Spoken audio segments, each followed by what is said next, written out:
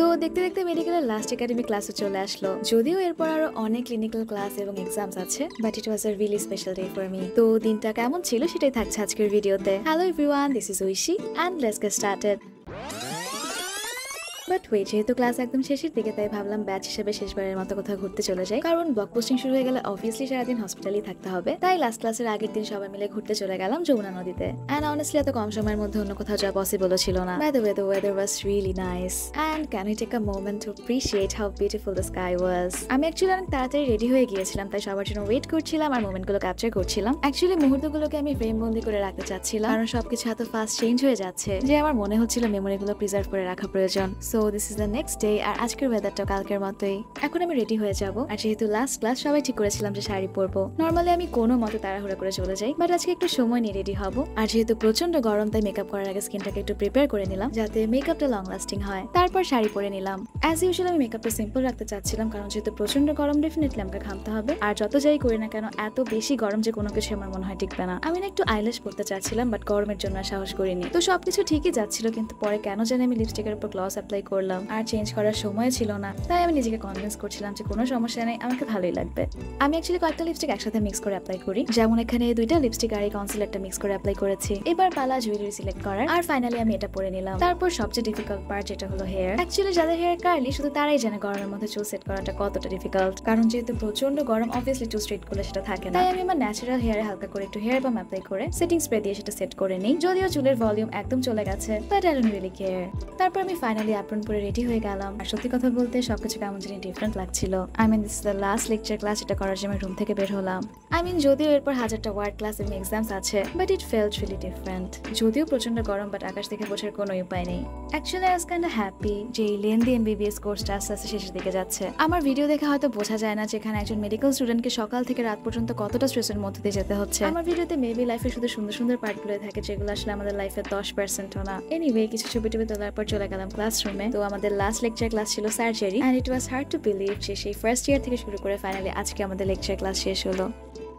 Last ক্লাসের অনুভূতি কি? জানি না এখন। লাস্ট ক্লাসের অনুভূতি কি? লাস্ট ক্লাসের অনুভূতি কি? আর ক্লাস পালাইতে হবে না, আর কোনো প্রক্সি দিতে হবে না। তোরা কি রিসিপ্ট দিয়ে কিনছো? হ্যাঁ, কারণ আমি রিস্কি। 900 টাকা? যেটা আমি পড়ি সেটাই দামি হয়ে যায়। তো ক্লাস শেষে সবাই আবার চলে গেল ছবি তুলতে। আসলে সবার সাথে এত এত মেমোরিজ যে আমাদের ছবি তোলাই শেষ হচ্ছিল না। আর এমনিতে এরপর ব্লগ পোস্টিং শুরু হয়ে যাবে আর সবাই আলাদা আলাদা ব্লগে বিজি হয়ে যাব। তো ইট was kind emotional even though it was only the beginning, কারণ যেতে হবে আরো অনেকটা পথ। শেষ ক্লাসটিও করে ফেলেছি। আপনাদেরকে অসংখ্য ধন্যবাদ আমাদের এই পথ চলে আমাদের পাশে আমাদের অভিভাবক হিসেবে থাকার জন্য।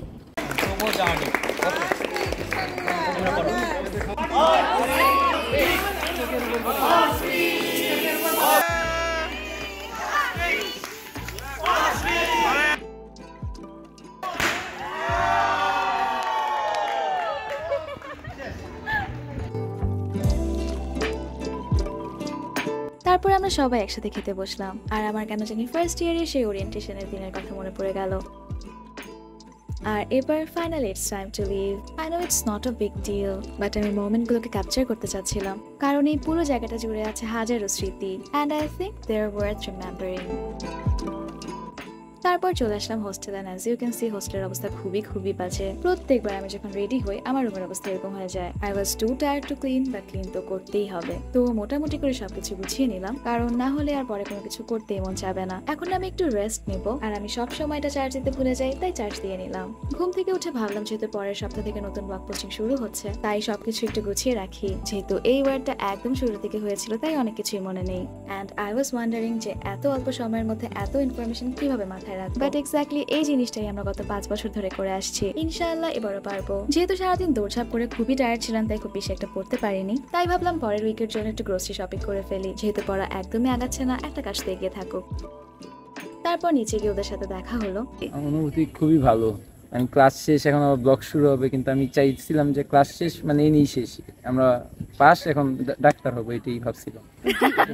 প্যাকেটজাত খাবার আসলে আমাদের হেলথের জন্য খুবই খুবই খুবই খারাপ, বাট আমাদের এত লম্বা লম্বা ক্লাস হয় যে ক্লাসের মাঝে মাঝে প্রচুর ক্ষুধা পায়, তাই টুকটাক কিছু জিনিসপত্র কিনতে হলো। আর আমি আসলে এটা একসেপ্ট করেই নিয়েছি যে হোস্টেল থেকে আমার পক্ষে হেলদি খাওয়া সম্ভব না। সবচেয়ে বড় আয়রনি হলো আমরাই রোগ আর তার সুস্থতা নিয়ে পড়াশোনা করি, অন্যদিকে আমরাই সবচেয়ে আনহেলদি লাইফ লিড করি। বাট এগেইন সবার লাইফস্টাইল সেম না, আমার লাইফস্টাইল একরকম দেখেছে বাকি সবার লাইফস্টাইলও একই রকম, এটা ভাবারও কিন্তু কোনো কারণ নেই। Thank you so much for spending time with me. এই ভিডিওটা অ্যাকচুয়ালি আমি আমার নিজের জন্য বানিয়েছি, যাতে অনেকদিন পরে ওটা দেখে আমার ভালো লাগা কাজ করে। But I hope you guys liked it as well, and if you did subscribe to my YouTube channel, কারণ সারাদিন এত বিজি থাকার পরে ভিডিওগুলো এডিট করতে আসলে অনেক কষ্ট হয়। Have a wonderful day, by.